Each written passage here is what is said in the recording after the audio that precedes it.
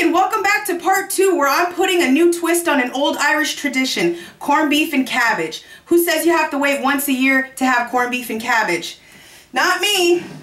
So I just got some corned beef. It was a 3-pounder from the store and I boiled it in the corned beef seasonings and I let it sit about 1 pound an hour in the water.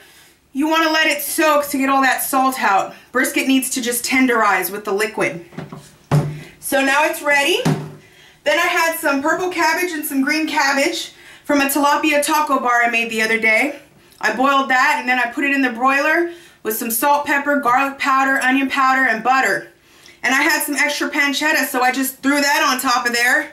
It got nice and crispy and broiled. Good home cooking. And I had some red skin potatoes that I just boiled up. I put butter, salt, pepper, garlic powder, and onion powder on that too. And I got me some nice red skin potatoes. Nice new twist on an old tradition.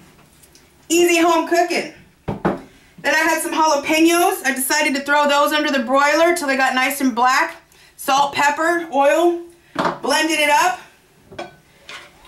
And mixed it with some mustard. You can't have corned beef and cabbage unless you got mustard. I made a nice roasted jalapeno mustard. Homemade.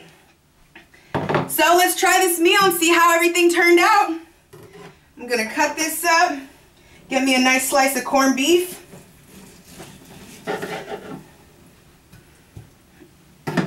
And my mustard. Couple potatoes.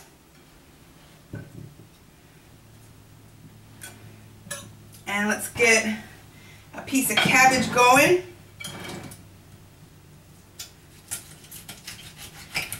Still nice and crunchy. You want it to be soft enough, but crunchy enough so you still get a nice crunch to it. But you want to bite through it.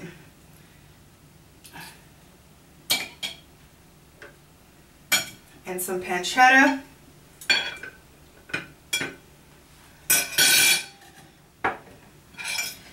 All right, let's see how everything came out.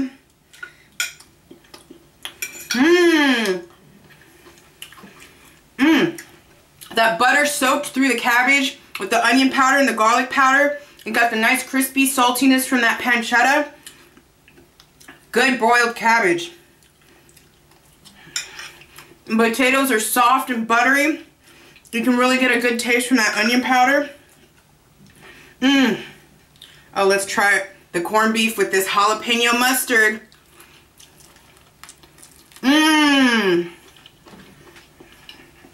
The corned beef is nice and tender. The jalapeno mustard gives it that nice kick. It's some good home cooking. Because I gotta eat good, and I gotta eat on a budget. Here's how I did it home cooking today. Corned beef and cabbage. I hope you enjoyed. Stay tuned for the next episode of Home Cooking. You can also email me at norishomecooking@gmail.com or Facebook or YouTube me at Nori's Cooking. Tell me what you're at home cooking. Because today I'm at home cooking some corned beef and cabbage. And it's delish. We'll see you next time. Stay tuned to see more of what I'm home cooking. Bye.